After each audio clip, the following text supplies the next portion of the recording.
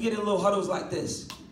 You know, because I love Rachel. I love Crystal. Like, and we just hanging out. These are my people. And we just killing. We kicking it. But while we comfortable, somebody's walking right past. Go and walk this way, walk this way. And I'm missing her because I'm so comfortable with my crew. And I'm missing her. And this could be the person that they wrote a letter before they came. This was their last result. And I'm so comfortable in my crew that I'm missing it. So we got to break our comfort in this season. We got to break our comfort in this season. And I get it. We push it. I want to break the fact that you guys are here today. But when we get here, we get so comfortable in our group that we miss why we're here in the first place. So I realized one or two things. Because blind man Bartimaeus, he experienced two things from the same people. One thing that he experienced was the rebukes, right? He's sitting there begging, he hears Jesus, and he begins to yell. And it says that they rebuked him and told him to be quiet. So I realized one or two things that we're doing. We're either breaking blocks or we are a block.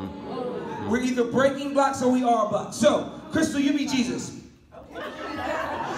So Crystal's Jesus. She's here. And you're Bartimaeus.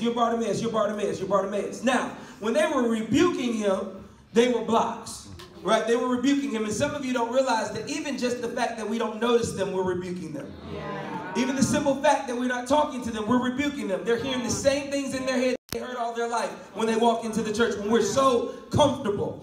And so we could be blocking them. We could be rebuking them. And now they can't get to Jesus because I've been a block. Wow. Now what God's called us to do is break blocks. Yeah. Now it made me think, what are the things that are blocking these people from coming in? So you stand right here, Levette. You stand right here. What are the things that are blocking them from being able to get to Christ?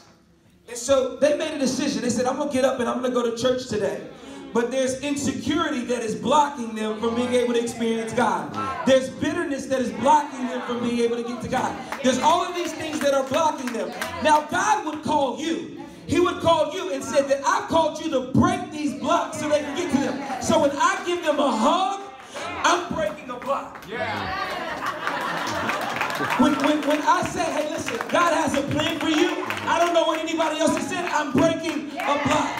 And every time I'm breaking these blocks, they're getting closer and closer to what Jesus said. You know what? Somebody else told you that you weren't beautiful. Somebody else told you that you weren't called. God has called you to break that block so that you can see the picture of what your Savior said. Come on. God has called us to break blocks in this season. Come on. And if you're not breaking blocks, you are a block. If you're not breaking blocks, you are a block. So I just want to challenge you today. The gospel is urgent. People are coming in hurting. It's time to shift. We cannot just come in and out of these doors each weekend and check off the box. I served this weekend. Pat yourself on the back. No, when you walk in, you're breaking blocks today.